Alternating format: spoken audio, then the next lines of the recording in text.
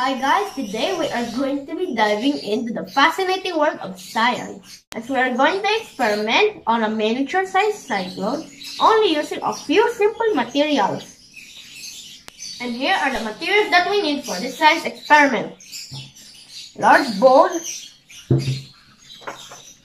warm water, salt, a rubber band, plastic wrap, and ceramic cup. We're also using a heater for the heat source.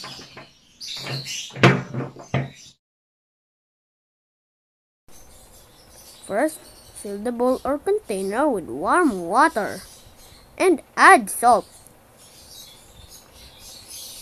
Second, place the empty cup in the center of the bowl or container. Third, cover the bowl or container with plastic wrap.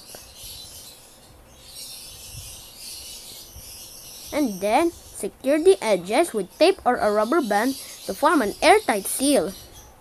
Fourth, place the container under the sun or apply heat to the container so that energy is added to the system to encourage evaporation. 5. To ensure that condensation collects into the cup, place small weight directly over the cup on top of the plastic wrap so that it slopes downward like a funnel.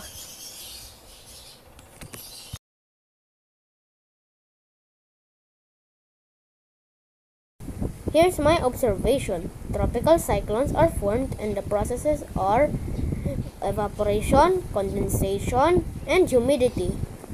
First, warm moist air moves over the water. Second, water vapor rises into the atmosphere. Then, as the water vapor rises, it cools and condenses into liquid droplets.